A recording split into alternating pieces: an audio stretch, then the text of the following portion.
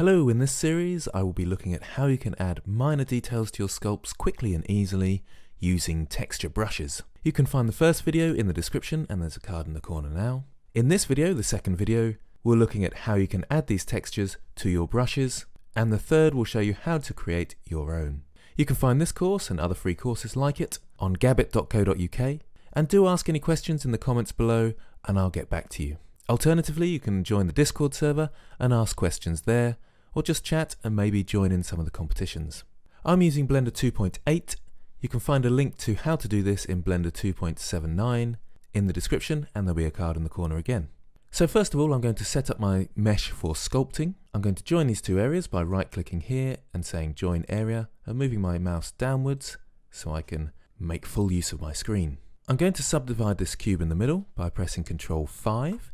That will add a subdivision surface. If I show you that in the spanner or the wrench over here, I've added a subdivision surface with 5 levels. So Ctrl 5 or 4 would be 4 levels and so on. I'll apply that, and that's given me this level of detail in my sort of cubey sphere thing.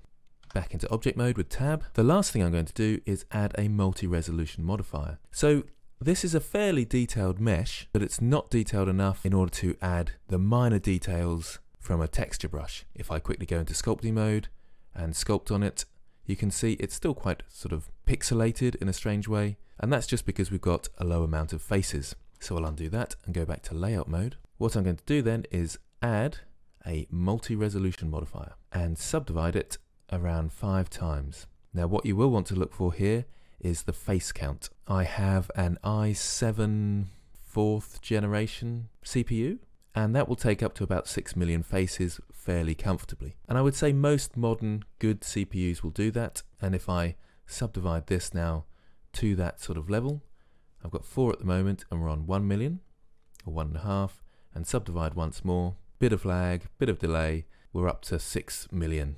So now when I go across to sculpt mode, you can see I can get a nice lot of detail without any of that sort of pixelation look. So I'll undo that. It's worth noting that the multi-resolution modifier is the best way to add this sort of detail. If you have a mesh that you've used the Dyn Topo for, then you'll have to do what's called a detailed flood fill. I have a separate video about that, which I'll put in the corner now. So how do we add the textures to our brushes? Well, what I'm going to do, I'm on the basic Sculpt Draw brush over here, and that gives me this brush. I'm going to add a new brush with this icon here and call it Texture. That way I can easily revert back to my draw brush by just clicking this icon and going back to the Sculpt Draw. So whenever I'm in the basic draw brush, I can go across to here and choose my texture one or my draw one. It may be that this will change in later releases of 2.8 and it might be up here. So I want to add a texture to this, therefore I go down to the texture panel and pull this out.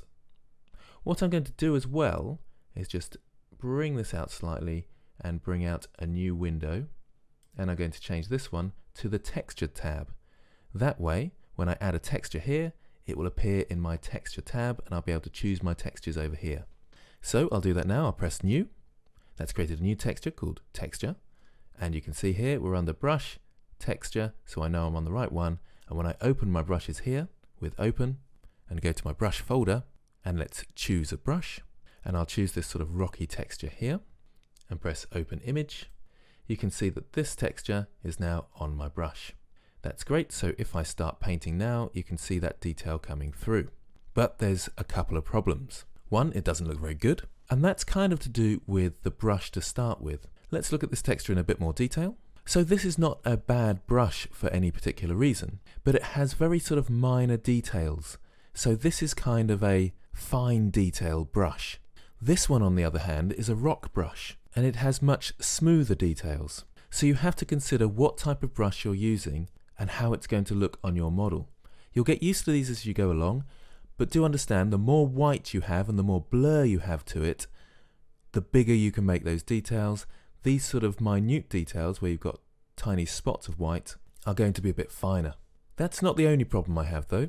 If I click once, it does a reasonable job. It's not great, but you'll notice if I draw, it creates quite a bobbly effect. So I'm going to undo those strokes and change some of the settings to this brush. First of all, let's start with the strength. I think it's a bit too strong at the moment, because this is very fine detail. So let's bring that back down just a touch and let's see what that looks like. That's probably a bit better for this sort of brush. The next is how it's appearing on my object. So let's look at the texture mapping options. At the moment it's got view plane ticked. So if I draw on the edge here, I'll make my brush a bit bigger in fact. Draw on the edge here, you can see that it stretches across. So that means wherever my view plane is, that's where it's projecting outwards from. We need to change that to what's called area plane, that takes the normals of the object, so where the faces are pointing, into account. So what I'm going to do, at the top, I need to make sure that under my texture area, area plane is selected there. That's just under the radius and strength and things. And down here, under the texture as well, I need area plane also. I'm not sure why we need to do it twice. There's probably some clever Blender person out there who can tell me that. But now if I click, you can see there's no stretching. It's taking into account the faces of this object, which is what we want. I'll undo those strokes as well. I'm also just quickly going to turn off symmetry because I don't need it on both sides of my object. There's symmetry locked down there and I just turned off the x-axis. Okay, so it's working to a degree, but we've still got this dreadful sort of blobbiness when I pull it across. So I'll undo that and we'll try a different texture for the next one. So to add multiple textures, we just go down to the add texture option down here, and that's created a new texture, and you probably saw it change up here as well. So I've now created a new texture. At the moment they're both the same, but as soon as I change it here and press the open sign here and select a new one, let's select the one I was talking about, the rock brush down the bottom here, which I think was this one, and try that out. Let's make my brush a bit bigger with F. And that looks nice as long as I'm clicking just the once, but it's always pointing in the same direction. So let's undo those strokes. And I still have this problem that when I'm drawing, it doesn't look as bad as the other one, but it's still creating a very uniform stroke, which doesn't look great. I'm going to put the strength of this one up really slightly. Let's see what that looks like. And hopefully you can see from this the quality of this sort of brush as opposed to the last one. Let's look at the last one. This is very fine detail, whereas this one is a bit nicer for a rock brush anyway. So this one has to be on a very low strength for it to work, whereas this one still keeps its shape and structure even on a high strength. It tends to be the more smoother transitions between your whites and blacks, so the sort of grey levels, and in a sense a more blurred image will do a much better job. I'll illustrate that point quickly again by adding a new texture here and changing my texture over here to one that's got very sort of crisp details. This rock, for example, as opposed to the ones I'm using at the moment. I'll open that up. So this, as opposed to the other one, has got very crisp details. And let's try it out. And you can see it gives sort of crisper results. So there's a much starker contrast in this one as opposed to this one. And they tend to be the better brushes for bigger details, ones with a bit more blur to them. So if I were to take this brush and blur it in something like Photoshop, I'd probably get a better image like this one. Anyway, let's undo some of these strokes and let's go back to my good texture brushes, I'm going to call it. Right, so at the moment it's always following the same angle, so we'll undo those two, and I've got a random option here which is quite handy. So let's tick that, and now it's coming out random. It's stretched there because for some reason my area plane got turned off, so let's turn that back on again, and we'll undo those strokes, and random. Now when I add objects, they're adding in a random way. Now when I zoom out, my brush changes size, so I can zoom in and out and have different sizes. But what if I had an object that I wanted to stay the same size, however far out or zoomed in I was? Well, let's try a different brush again. So I've clicked on new brush down here, going over to my new brush and opening up something that needs to be the same size all the time, and that's something like a button. So I'll open that up, see what it looks like. Not looking too bad. I'll make my brush a bit smaller, but I'm having this problem that when I zoom in and out, I'm getting different size buttons. So let's undo that. There's also another issue with this button, which I'll sort out in a second. What I need to do for the radius is lock the radius up here. So there's this little lock icon that I can click on. Now when I create my button, it's always the same size, no matter where I am zoomed in or out. So I'll undo those, and let's take a closer look at this button. There's something going wrong here. One, it's not particularly high detail, but that's to do with the subdivisions I have. And for this example, I'm going to undo that and up the resolution once more. So I'm going to subdivide once more. This is where my computer will struggle a touch. So we've jumped up to 25 million faces and the detail is a bit better, but I'm still getting this problem at the edges. It doesn't look much like the button that's on here. Now the reason for that is, if I go back to my tools, which is the brushes, if I go down a bit lower, I'm going to hide the texture tab and go into the curve.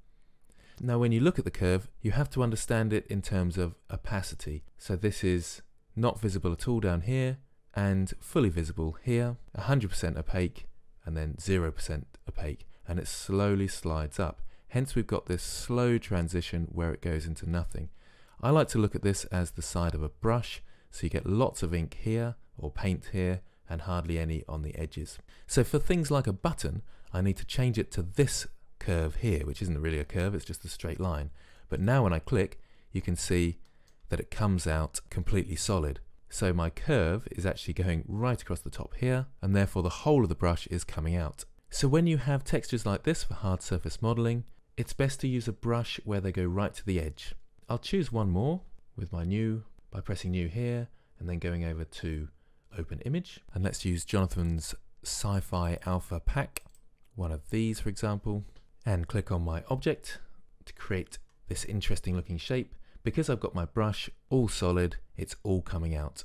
If I change this to the default, which is over here, it's got this slow transition into 0% opacity, and if I click now, you can see it slowly drifts away. And you can change brushes quite interestingly like this, so you can get some adaptations to your brushes. Okay, let's undo that. I'm going to quickly turn the subdivision down because my computer's struggling too much. If you need to turn the subdivision down, you can also delete higher, which will delete all the detail of the higher resolution, which may help my computer run a bit faster. Over 20 million faces was just a bit too much whilst recording as well. So back to my brushes. Now with these hard surface textures, you might want a nice long line of them evenly spaced out. Well, we can do that if I minimize the texture and the curve under the stroke section. So at the moment it's under space, and if I draw in a line, that's the space between my images. So I'll undo that, and if I turn the space down to 5, you can see the distance is slightly tighter. But if I turn this up to 50 and draw a line, you can start to see where I'm going with this, hopefully. I'm going to undo that. I'll turn the strength down a touch. Also, it's worth pointing out that you have pen pressure on the end here. I'm actually doing this with a mouse at the moment, so I can turn that off. But if you want different heights when you push down on your pen, then you'll need that pressed. So let's turn the spacing up to 80 and draw a line. That looks good. I'm going to bring my radius down a touch, and instead of space, I'm going to change it to line. That way, I can draw a line and get buttons coming out. I need to turn my spacing up just a touch to something like 90 and draw a line again. Because it's going around a curve, the distance between the spacing isn't quite right, but that should be fine on a flatter surface. So that can be useful for drawing a line of different objects. So under the stroke method as well, we have something called anchored. Now this is quite an interesting one when it comes to things like rocks. So I'll go back to my rock texture, and if I try now, you can see that I pull it out and it creates a rock shape, and I can change the size of this rock quite nicely. So pulling it out like this looks fantastic. And that's using the anchored method under the stroke. So I think there's quite a lot of detail there for you to be trying out. The last thing I'm going to show you is how I can save these textures. So at the moment, if I press save and then come back into this file, I'll only see the one that I've got selected, which is this one here. In order to make all of them available when I come back into my saved file, I need to click on this little icon down here, save this data block, even if it has no users. So click on that, go to each of them and make sure that's selected, and go to File Save. So now if I quit this and reopen it and go back to my brush, I've got all my textures available. Okay, so that was a fairly detailed look at adding alphas. In the next episode, I'll be talking about how you can create your own. Remember, you can comment with any questions you have or get across to the Discord server and you can chat to me there. Thanks for watching, and I hope this helps.